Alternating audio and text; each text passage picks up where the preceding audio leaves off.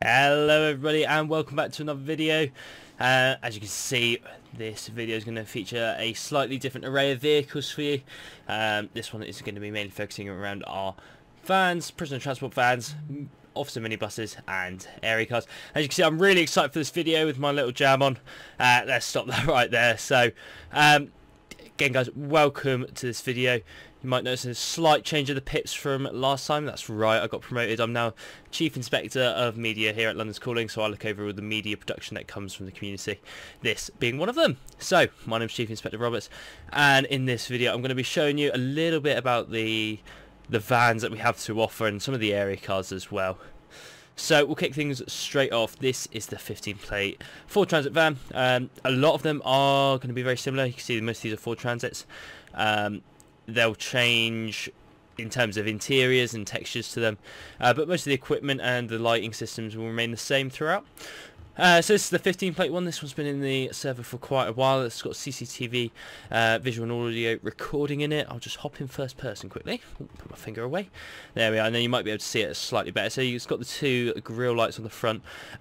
Overall, bit more of an old one, but this served us reliably for a few years before we got some of the newer ones that I'll show you in a second. Let's take a look at the interior, and again I'll hop into first person so you can see it a little bit better. There we are. So not the greatest of interiors. The mirrors do work though, and you can take a look at them. And again, it will have a cage in the back of it. If I get that open, let's just open all doors there, and you can see inside there you got the cages and two seats for officers to sit back when they are doing their observations on prisoners. Let's have a look inside. So you'll notice a little note on the side of there. It's just a caution to those who are detained in here. A little bit of light reading for them, asking them if they've swallowed anything, because obviously if we do have anyone that has swallowed drugs, then we might need to deal with them slightly differently to that we would to our usual prisoners. Okay, moving on then. We've got the so it's a 13 plate, a 63 plate Ford Transit. Again, it's got the CCTV sticker on there, so it's all recorded and monitored in there. Interior wise, same again. It's got a bit of a Ford one, but this is a slightly older vehicle, slightly older variant. Got the two grille lights in the front. And what you may notice about this one is it's also got two little beacons. That's right, this is our airport van, so it's usually used for patrolling around the London City airports and the surrounding airports, patrolling those areas. And as you can see, I might even be able to activate. There they are, the flashing beacons. I'll tell you what we didn't do on the other one. We didn't activate RELS, did we? So let's turn that on. So you can see kind of if we have a little walk around as well. And I'll hop in first person so you can see it a little bit better. You got the two flashing grille lights at the front there, and then you got the main ones overhead with the beacons as well. I'll activate on this one again so that we're not missing anything out. There we are. Lights on, and you can see some of the ELS at the top is a bit more bulky. So it's a lot thicker than the other ones that we're going to be looking at. And again, you got the two grille lights flashing away at the front there. Let's turn these on because, oh sorry, let's turn these off because I don't really want to be lagging as much as I can throughout the video. And it's got its at-scene lights, no rear reds. It's got the flashing brake lights, but that is about it. And same with this one, no rear reds, but it does keep the lights flashing at the back. Okay, moving on then. We're going to go on to some of our slightly newer vehicles now. We've got the 67 and the, sorry, I almost said 69 plate there. It's a 67 plate and a 19 plate. And we've got the 21 plate towards the rear as well. So this one's got a few more lights to it, as you can see on the side there. And if we come around the other side, it should have them there as well. Interior wise, this one will be slightly newer, slightly more efficient. The mirrors still work on it. And if we just have a look at the interior very quickly. There we are. So yeah, still quite an old interior. We'll turn the lights on. And as I said, with these ones, they're a slightly thicker light bar. Until we get into like the 19 plate and the 20 plate, they don't really change too much. But we have got a few more flashing white lights there to increase our visibility. There we are. So four grille lights. On the top bar and then two on the bottom. Two of them are blue lights, two of them are white, and the white is usually used in the daytime. It just makes our presence on the road that little bit more visible. So with the equipment, I'll show you that all at the end because it is all the same across all these vans. They all carry the same amount of equipment and the things inside them are the same. So I'll show you that all towards the end.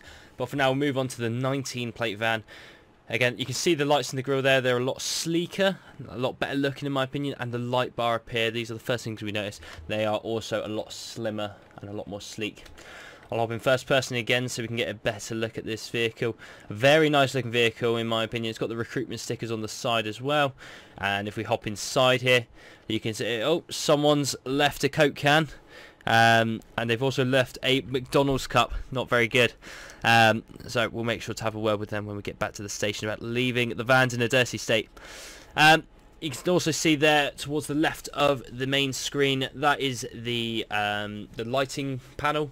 So we can push these buttons to turn on our lights and activate different functions. So the 999 mode will activate all of our blue lights and our sirens, and then there will also be buttons for at-scene lights, alley lights, and all the different functions that the van can do. The main screen that you see there is our CAD system, our console screen, and basically what that does is it's a little tablet that sits inside the vans. A lot of the newer vehicles have it, and it just allows us to see information about incidents that we're attending before we get to the scene. Obviously not while we're driving because that wouldn't be very good, but our operator maybe can have a look in, or before we leave we can take a look and see what incident we're attending. I'll turn the lights on first and then we'll look at the rest of the vehicle. So the lighting system's a bit different on this one. I'm not too sure if it's supposed to be doing that. It's having a bit of a static flash, and then we've got two little spotlights at the back there. See if I can angle it. There you are. So they're flashing away, and then again the grille lights will be doing their own little thing. Let's take a look at the inside of this one because I think that's what we all want to see on this one. If I just open all the doors quickly, there we are. I'll hop around the other side first. We'll have a look around that side. And I'll show you that recruitment sticker as well that I was on about. So there's the recruitment sticker, recruiting for police officers, just to encourage a bit of applicants to come through. So you can see the enforcer there, again carried on most of the vehicles, especially in the vans. Fire extinguisher, first aid kit hiding under the seat there, and you also have two components there to allow for easy storage and access. Looking at the back here, it's got a quick question for the officers transporting. Do we need to take this person to hospital, or do we need to take them to custody? And it will explain a little bit more on the sticker as to the signs and symptoms that we should be looking for. Same again on the back there. Oh, hello, I can't walk. It's explaining about like if they've got a head injury, then they should be going to hospital, and just basically so we make the right decisions before we get to custody. That right there is a reversing camera, so we make sure we don't reverse into anything as we're coming backwards. And again, you can see there, have you swallowed any drugs? I mean, they probably wouldn't tell us if they did, but should they do, then we might need to take them over to hospital so that we can get them checked out. And again, a nice reminder there, audio and video recording in progress. So we will leave this one open and we're going to move on to the 21 plate vehicle. So this, again, very sleek looking vehicle. This is the one we see getting used more and more often. Still got the reversing camera at the back there, and a lot of the features remain the same. You got your 4 grille lights there. I will open it all up and I'll turn on the lights as well, and you can see the interior of this one, it looks a little bit fresher in terms of the system there. And you can also see as well, I'll just show you that again if you didn't see, as we get inside some of these newer vans and we turn the engine on, the screen, it will illuminate as well. If it was darker as well, our 999 systems and things like that, our blue lights panel, that will also illuminate. I believe as well, and I'll try and demonstrate it, as we reverse this vehicle, we get a little reversing camera just flash up. I don't know how well it works. I haven't tried it. I probably won't try it now because I will hit something and I will damage this lovely looking van, which is not something I want to do. People leaving their McDonald's and Coke cups in here as usual. We need to have some words and we need to get this sorted. And like I say, that acts as a because we can't really see out the back, it acts as a rear screen for us so that we can see where we go. The radio up there illuminates so that we can listen to the radio while in the vehicle, and that also means that we can use a little button on our steering wheel to communicate with the control room through that when we're driving, so that we're not using our handheld device. So let's open up this lovely van and we will see what it has to offer. So as I hop out here, we'll look towards the back of the van first. I'm going to have to run all the way around, aren't I? Here we are. Same things in the back. Fire extinguisher, enforcer, first aid kit, and your two little panels just there where all the road signs will be and things like that. This one's got a nice blue floor. It's almost similar to the custody floors, I find. A nice yellow interior there. And as we come around to the back, similar kind of layout. Spaces for them to sit, as well as have you swallowed any drugs. And just letting you know that there's some recording in progress. And there's also a Police Scotland badge there for from when the mutual aid was going on for COP26. Now, for these new ones that were implemented recently, you can find a TikTok that will explain and just give you a little tour, a little fly around. I'll leave a link to that one in the description, so if you want to check that out, then please feel free to go ahead. We're going to move on now to the minibuses, and I think we'll go for this one first. So this is one of our older ones. It's a 14-plate Vauxhall Vivaro. And I'll get inside it for you. The interior isn't much to show, but with this one, it's more used for officer transport than it is for prisoner transport. I'll turn the blue lights on there. You can see them flashing away. And again, we'll use this if we're ever transporting officers to or from stations, or for large-scale events. So that is the 14-plate Vauxhall Vivaro. I'll open up the doors again. Should it let me? Well, not much accessibility on the side there, but we can certainly start climbing over seats. Right, so, I'll turn these ones off again. Again, I don't want my game to lag too much. And we'll have a look at the latest one, which is we're still sticking with the minibus theme. This is a Ford Transit, I believe it is. I might have got that wrong. I probably have got that wrong. I'm not much of a vehicle person. Let's have a look, shall we? I had a feeling I had it wrong. It is a Ford Tourneo. Almost got it wrong again. So this is a Ford Tourneo, and again, this is one of our newer ones. It's a 68 model. We'll have a quick look at the interior. Not a great deal to show for this one. And again, it's more used for our our officer transports. Now, for me, the thing that really stands out is these headlights, these daylight running lights. During the night, this looks absolutely amazing. There we go. We'll make it slightly darker so you can really see this vehicle come to life. The daylight running lights there just bring this vehicle a whole different look. It really is gleaming. The lights as well really shine this vehicle up. So if I was going to be transported in anything, then this would be the one that I want. And you can see the rear reds flashing away there as well. We'll open it up, and hopefully the side doors actually open on this one, so we are actually able to access it from all sides, which was an issue we were finding on the previous ones. Now I'm going to have to try and squeeze my way out of this one. Oh, there we go. That's the issue, I suppose, with leaving all the doors open. So, in terms of equipment in these vehicles, we've been through it briefly. The enforcer, first aid kit, and fire extinguisher. Other than that, not a great deal. It's got a few signs in there and things like that, but the main purpose of these is prisoner transport, so we want to keep the bulk of the vehicle free for that.